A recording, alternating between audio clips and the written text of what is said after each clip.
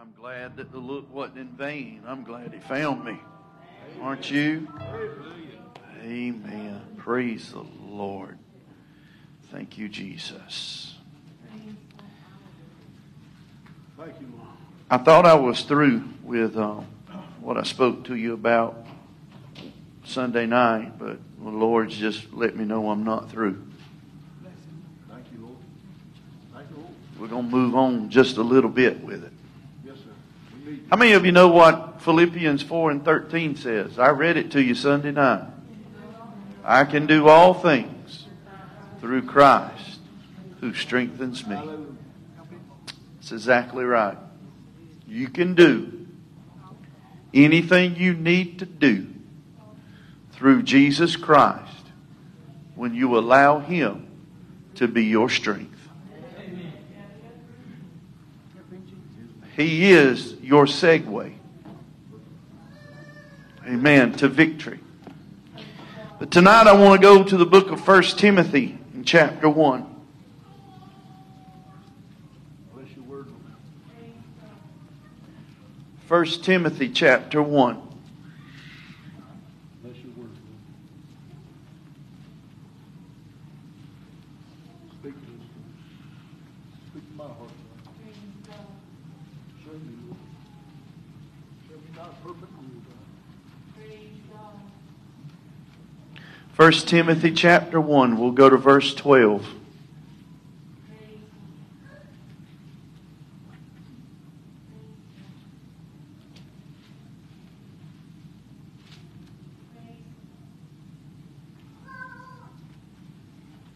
The Bible reads this way. 1 Timothy chapter 1 and verse 12.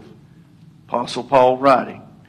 He says, I thank Christ Jesus our Lord, who hath enabled me, for that He counted me faithful, putting me into the ministry, who was before a blasphemer, a persecutor, and injurious. But I obtained mercy, because I did it ignorantly in unbelief. And the grace of our Lord was exceeding abundant with faith and love which is in Christ Jesus. This is a faithful saying and worthy of all acceptation, that Christ Jesus came into the world to save sinners, of whom I am chief. Howbeit for this cause I obtained mercy, that in me first Jesus Christ might show forth all long suffering. Now listen, here it is, for a pattern to them which should hereafter believe on Him to life everlasting. You may be seated. I want to take my thought, amen, as the Lord helps me tonight, because I sure didn't study this. It says, the Apostle Paul, he said that first Jesus Christ might show forth all long suffering, that He be a pattern to them which should hereafter believe on Him to life everlasting. Tonight, for just a few moments, let's talk about being that pattern. Help us, Holy One. Being that pattern. Yes, Lord. Yes, Lord. Help us. I spoke to you Sunday night as the Lord, I told you the Lord just changed my mind right before I took the pulpit. And we preached about the battle to keep our head above water. And we preached about how that we've got to have a fight within us. That we've got, amen, to fight and resist the enemy. We have got to make ourselves be cognizant of the fact that we're not going to do this thing just because we wish it. It's going to have to be our will to praise and to live, to serve Jesus Christ the Lord. You have to have a purpose in serving the Lord Jesus Christ. There has to be a purpose in your heart and your life where you purpose to do something. This is what I'm going to do. I'm going to serve Jesus Christ. And along the pattern of serving Jesus Christ, we understand that it comes with its trials, it comes with its troubles, it comes with the high points, and it comes with the low points. We all have those hills and valleys that we go through. But I want you to understand that is a part of life. It doesn't matter whether you're a Christian or you're not. You're going to have peaks and valleys in your life. There's going to be times when you feel like life's high, and there's going to be times when you feel like life is low. The benefit of being born again is that Jesus is with you through the highs and the lows. Amen? He's your comfort and your help. And so what we have to learn is to be able to maintain, amen, that level of expectancy of ourselves, amen, that we're going to be consistent in the faith for Jesus Christ the Lord. That we're going to be consistent, amen, to worship Him, amen, to live for Him, to let our light shine for Him. Amen. Our life is not going to be like a window shade. We're in, we're out, we're up, we're down. But no, amen, we're going to be consistent for Jesus Christ the Lord. And I read to you tonight the importance of us having a consistency in our life. It is that the Lord, because of His mercy and His grace and His choosing of you and I, He chose you and I. I didn't choose Him. He chose me. Right? I didn't convict Him. He convicted me. I didn't die for Him. He died for me. All right? Amen. This is all from His side. I didn't do anything to merit the favor of God. I didn't do anything to merit, amen, the death, burial, and resurrection of Jesus Christ the Lord. If I did anything, I contributed to His death. Amen. But He contributed to my life. My coming out of the darkness. My coming out of sin. My being impaled, amen, by the power of darkness. I want you to understand tonight, this is all a Jesus thing because He loves us so much. And there's a lot of times that we get in our minds that, well, because He loves us so much that we don't have to do anything. But I beg to differ tonight. You got a responsibility tonight as a child of God, amen, to live a fervent life for Jesus Christ. Lord, what do you mean? You got to keep the fire burning. For Jesus Christ. You've got to let the flame of the gospel, amen, not be quenched in your life. Keep that oil coming. Yes, Lord. Come on. I submit to you tonight, the importance of it is this. Is because the Apostle Paul saying the Lord did everything He did for me for two reasons. First of all, that I might inherit eternal life. And second of all, that I can show somebody else the way. Now come on. Woo! Jesus didn't save you, amen, just for you to go on your merry little way and do your own little thing and be your own little person. Jesus Christ adopted you into the bloodline, amen, of the glory of God, amen, so that you could touch and affect other people for Jesus Christ, so that you could share, amen, the unmerited favor of God, so that you could testify of the love of God, so you can look at somebody and say, just let me tell you what Jesus did for me. I was lost. I was undone. I was a dreadful sinner. But He took a dark heart, amen, and washed it and made it white as snow. I don't know how blood makes a dark heart white. Amen, but He did it. Amen. He changed our lives. And because He invested His life into my life, I got to invest my life in your life. That's the way it works. Amen. Thank you, Lord. Thank you, Lord. So I want to tell you tonight, that's why it's important, amen, that we worship. Because that worship tends, amen, to develop a pattern in our life. This is not just abstract art. There's nothing about the gospel that is abstract. There's nothing about, amen, our life in Christ that is abstract. It is very scripted by the King of Kings and the Lord of Lords. We're not doing anything by accident. We're doing it by godly design. We're doing it because we're led of the Spirit of God to prove what is that good and acceptable and holy will of God in our lives. Yeah. My. Have your way, Lord. Show us, God. Show us, Lord. Prick our hearts. And so tonight, Amen. Christ is calling us as He called the Apostle Paul. He called him to the ministry. Yes, he was an apostle. Yes. Amen. He was one that was sent by the Spirit of God. That's what apostle means, to be sent. But yet, He called him to the ministry. I want you to understand tonight that you've been called to the ministry. Right. You might not have been called to preach. Amen. But you've been called to testify. You've been called to witness. You've been called, amen, to lay that pattern out. Amen, to show somebody there's a way to Calvary from where they are. How'd I get to Calvary? Amen. All I know, amen, I was a lost sinner boy. Amen. Heard about Jesus, knew about Jesus. Amen. When I was lost, I probably knew as much about the Lord as most saved folks. Raised in church, taught the Scriptures, knew the Word of God, knew what it said, but just didn't abide by it. But what I want you to understand, amen, there happened to come a day, amen, when heaven came down and glory filled my soul. The David that went down wasn't the David that come up. I went down heavy laden and burdened with sin, but when I came up, I was free. I was free. What about you? Amen. There were no chains binding me. Amen. The devil didn't have a hold on me. I came up free. Why? Because Jesus broke the yoke in my life. Amen. I saw godly people that were living for the Lord, and I knew because they did it, I can do it. You see, in my life, I've never forgotten, amen, the Luther Inmans.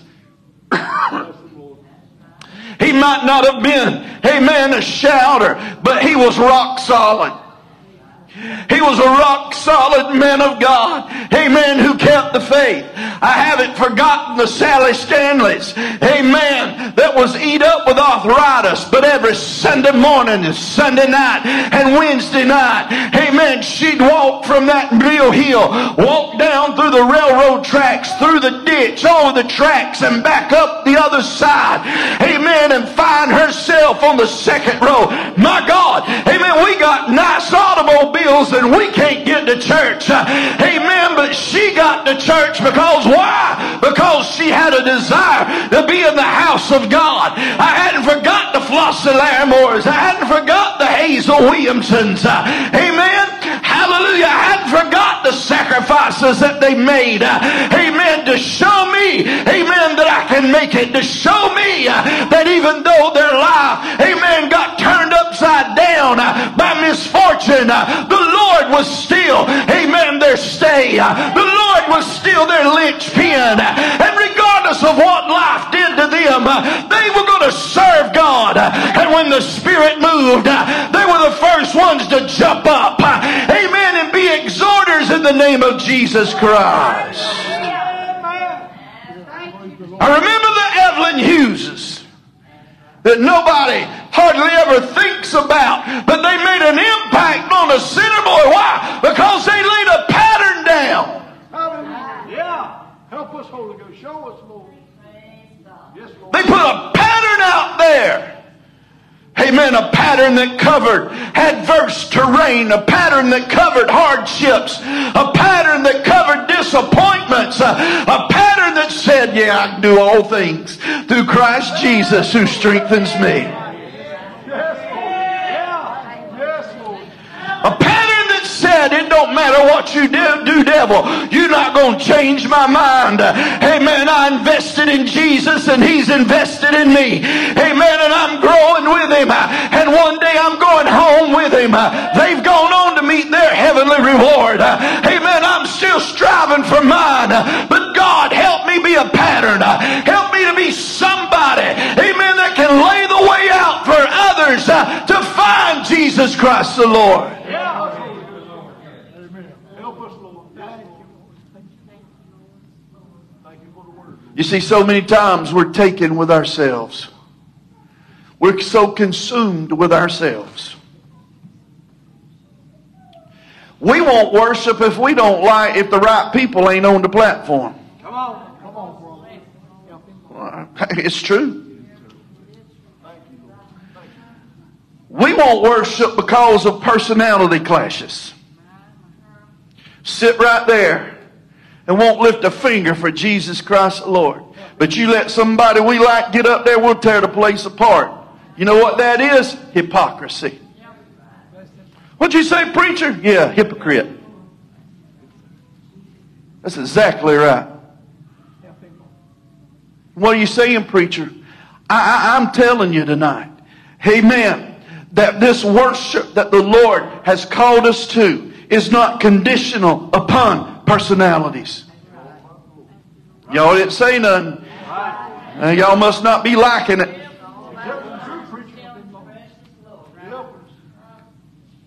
It's not conditional. It's not my job to judge anybody. And neither is it yours. Oh, there's people that do things that I don't approve of. But that's going to be between them and God. Jesus died for them. But it shouldn't stop me from worshiping Jesus Christ. Now listen to me. I'll reason with you. I'll reason with you. Just because I'm a nice guy. If we are personality driven in our worship, then what happens if there's continually, everywhere we go, personalities that we clash with? We're going to sit right there and we're going to act like we've took a spoonful of alum and it's going to draw our face and our lips up. And we're going to sit right there and we ain't going to do nothing. And our Holy Ghost filled self so proud of who we are because we just a little bit better than everybody else. Going to backslide right there on the pew because we didn't know the difference. I want you to understand, God works this way. Amen. It don't matter who gets up there. If it ain't a God, if the saints of God begin to worship God, God will shut him down. Right. Don't you believe that? Don't you believe the Holy Ghost will shut down that which is not of Him? When the church stands up, when the church does what right, when the church acknowledges Jesus Christ and begins to worship Him, the devil can't dance on the Lord's ground unless we surrender it to Him. Thank you, Holy Ghost. Come on. Thank you, Lord. This is the kind of preaching that gets you fired. Y'all be looking for another preacher for too long. I want you to understand tonight, amen, that we've got to be those people that are willing, that have the gumption, that have the capacity, amen, that have the fortitude in Jesus Christ the Lord, amen, to stand up and say, you know what, Lord, I see what the devil's doing, but let me show the devil what I'm going to do. Yeah. And it ain't going to be sit here. Lord, I'm going to lift my hands and I'm going to start praising you and I'm going to start worshiping you. And I'm just going to thank you for who you are in my life. I'm not worried about anything else anybody else doing, Lord. I just want you to know, amen, I know you're King of Kings and the Lord of Lords. I know you're not a God of confusion. So, Lord, I just want to praise you because you're going to do the right thing.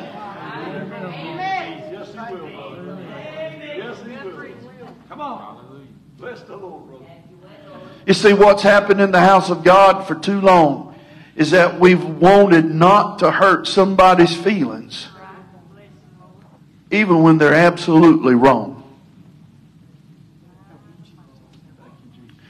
I'm going to tell you what, people can go to heaven with hurt feelings, but they can't go to heaven wrong.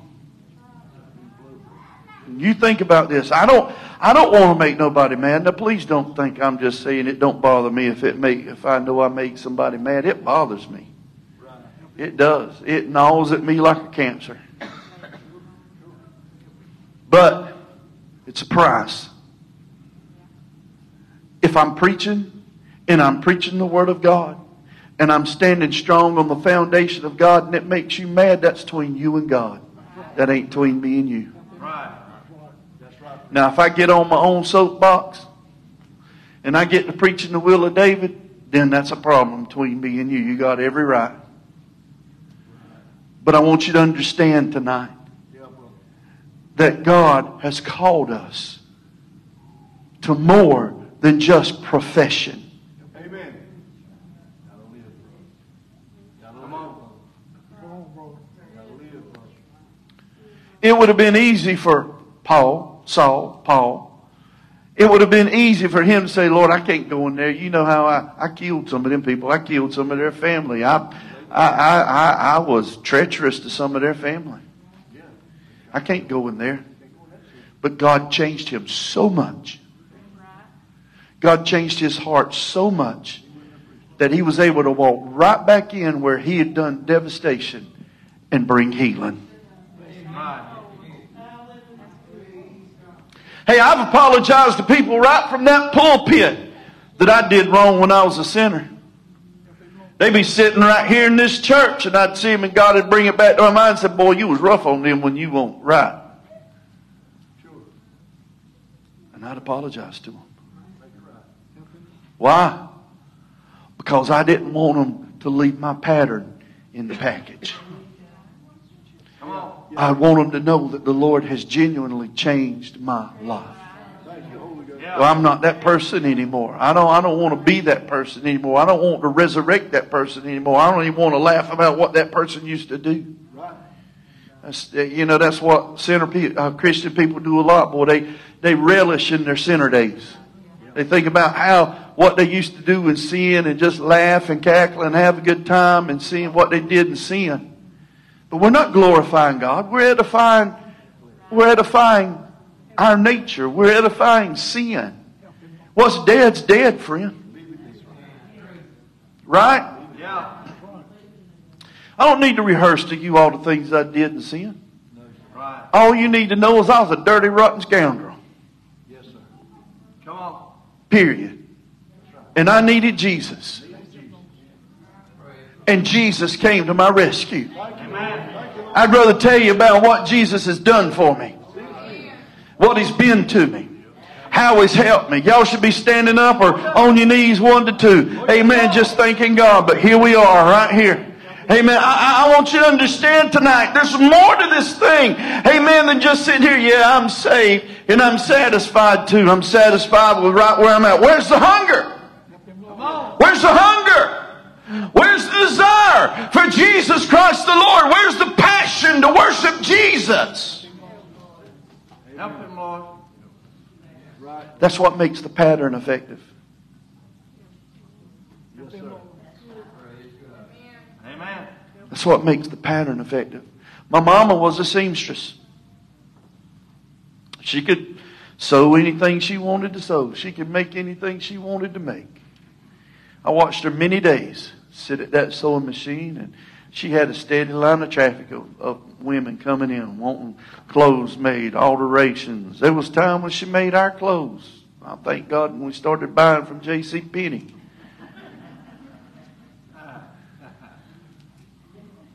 But she'd come in.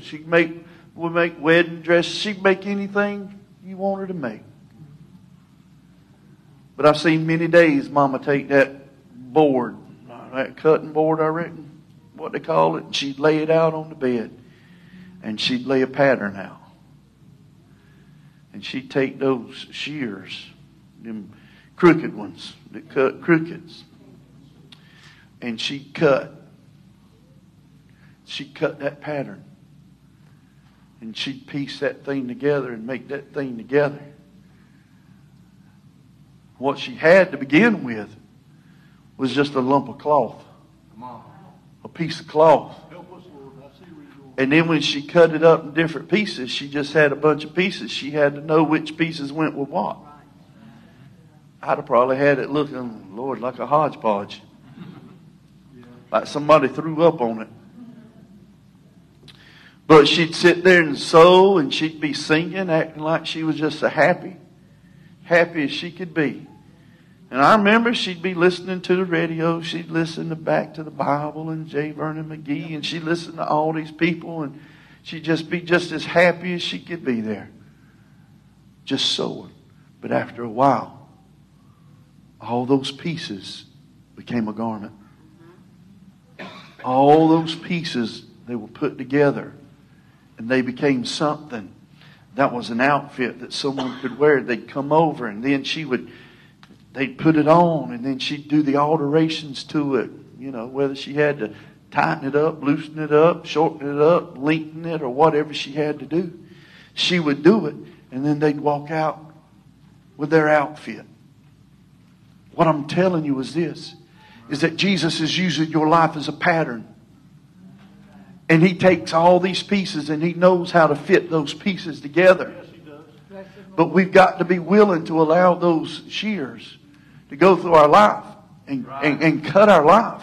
Amen. And cut us in the right pieces so that we can be that ministry, amen, to the people. We don't know who we're going to be a covering for. Amen. You don't know who you're going to be, amen, you're going to meet. Who's going to come across your path, amen, that's going to need you, amen, to be an influence on them. So it's important that we stick to the pattern. Amen. The pattern of the gospel of Jesus Christ. That's why it is so important. I go back. It's why it's so important for you, amen, to fight with everything you got against the enemy, amen, to keep your head above water, to keep your fight, to keep your battle cry, to keep your victory. Yes, sir. Yes, sir.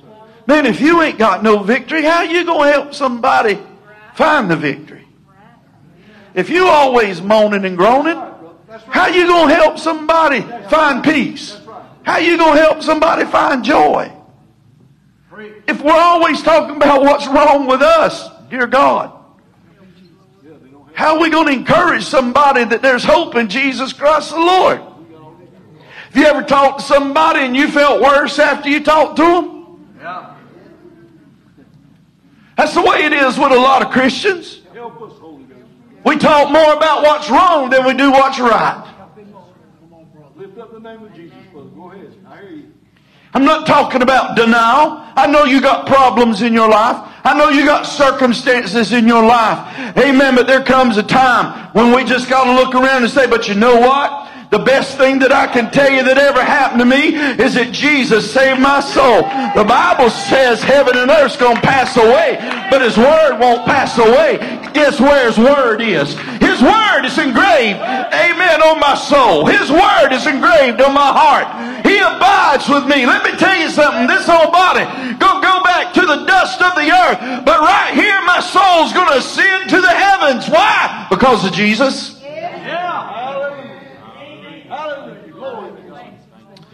And that's what people need to know. It's because of Jesus. Why can I smile when everything's going wrong? Why can I have peace when I should be in absolute turmoil? Why should I not be worrying when everybody else is worried? Because I serve the man who holds it all in his hand. Look, what has He promised? You know what the Lord promised? One of the most powerful promises that the Lord has made in the Word of God to you and I is this, that He'll keep us. Yeah. Amen. Come on. Yeah. Yay. Boy, that went over like a ton of bricks, didn't it? Y'all just looking at me like, so? Tell us again, brother. And He said, no weapon that is formed against you shall prosper. Glory to God. Yes, sir. Yeah. That's right. He said, it don't matter what your enemy devises to your demise, it's going to fail. Right. Glory to the Lord. Why? Because I'm your shield and your buckler. Because I'm your everything. Because I am the Lord God of heaven, and there is no one like me. And you're mine. I paid for you. I paid the ultimate price for you, and I'm not going to sacrifice you to the enemy. I'm going to keep you with extreme prejudice. Yeah. Hallelujah. That's exactly how I feel.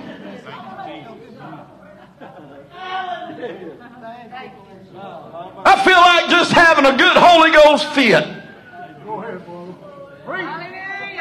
Amen? Why? Because He's going to keep me.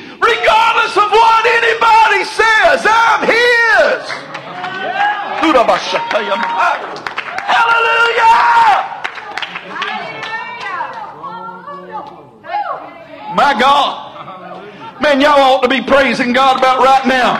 Amen. Somebody need to tell the enemy, I'm his. I belong to Jesus. He's mine. My God, my healer, my deliverer, and best of all, my soon coming King. I'm going to be out of this place for too long.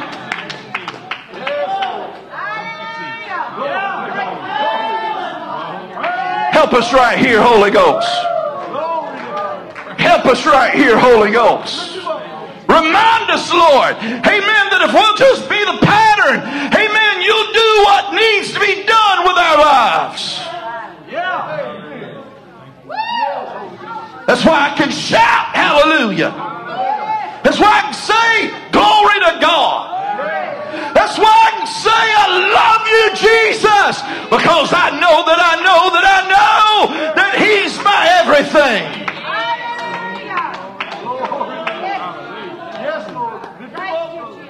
Is He your everything tonight? Somebody stand to your feet and lift up your hands.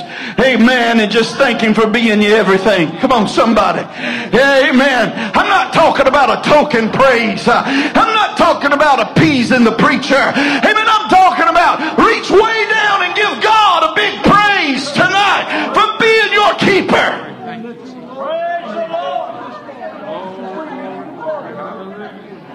I got a battle cry and I'm going to use it.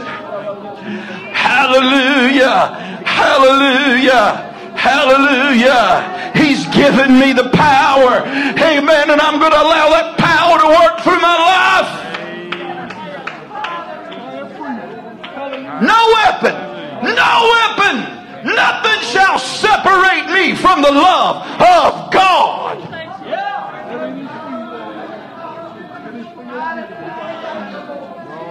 Hallelujah, hallelujah, hallelujah. Oh, I feel it in my spirit tonight. Amen. Somebody, amen, just needs somebody to bless them. Reach over to your neighbor tonight. Amen. Reach over to somebody tonight and say, Lord, amen, help them to be a pattern. Help them to be a pattern, Jesus. Hallelujah. Hallelujah. Give them the power to be a pattern. Hallelujah for Jesus. Oh, I feel the presence of God in this place tonight. Hallelujah. You can do this. Amen. Through Jesus Christ the Lord. You can be everything. Hallelujah. The Lord needs you to be tonight. You can do it all through Christ Jesus tonight. Oh, thank God. My God, my God. Hallelujah. Come on, somebody.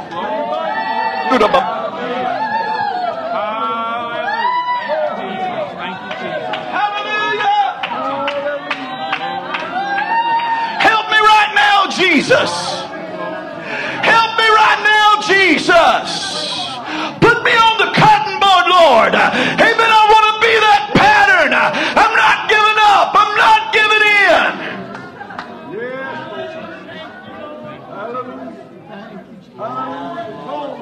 Hallelujah. Praise the Lord. We're no longer in bondage, oh God.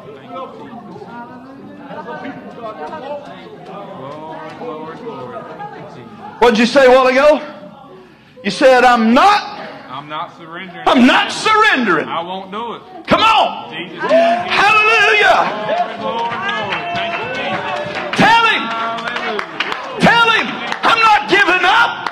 I'm not going to surrender. I'm not giving up. I'm not going to give you the gratification of seeing me fall. Amen. The only way He's going to see me fall is when I fall at the feet of Jesus. Amen. And crown Him King of Kings and Lord of Lords. Hallelujah. Thank you, Jesus.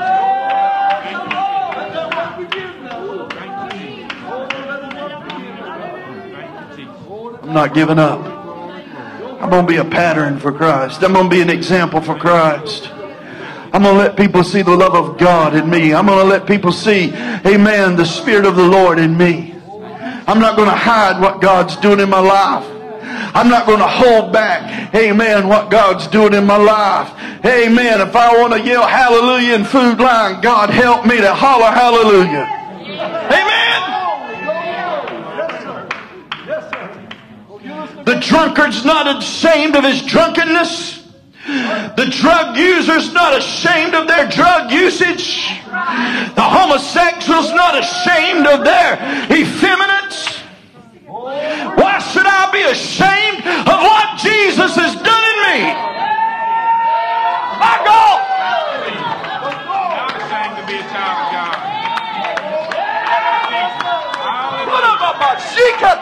of God. Hallelujah! Glory, thank you, Jesus. Hallelujah. Hallelujah. Thank you, Jesus. If the devil's crowd ain't going to be ashamed of what they're doing, why should I? Amen. Put it on the big screen. I want them to know who I stand for. I stand for Jesus. Amen, brother. Thank you, Jesus. What about you? Who are you standing for tonight? Hallelujah. Thank you, Jesus. Glory to God. Amen. Hallelujah. Glory, glory, glory. Thank you for what you're doing, Lord. Thank you. Thank you for what You know what? If Jesse was here tonight, you know what he'd be doing? You better believe it. Hallelujah. Oh, let it be a pattern there, brother. Yeah. Oh, yes, sir. Thank you, Jesus. Yes, sir. What are you doing? Come on. Yes, sir. Thank you. What are you doing? With your opportunity to worship, with your opportunity to praise, what are you doing? Huh? Where's your battle cry? When's the last time, hey man, you've used your battle cry? When's the last time you reminded the enemy, hey man, there's no need me fearing you, because the Lord didn't give me the spirit of fear. Amen. He gave me the spirit of power and of love and of a sound mind. Amen. Devil, you come too late. Amen. His name's Jesus. He's already done it for me. Hallelujah. You're going to feel the hammer, amen, of the justice of God.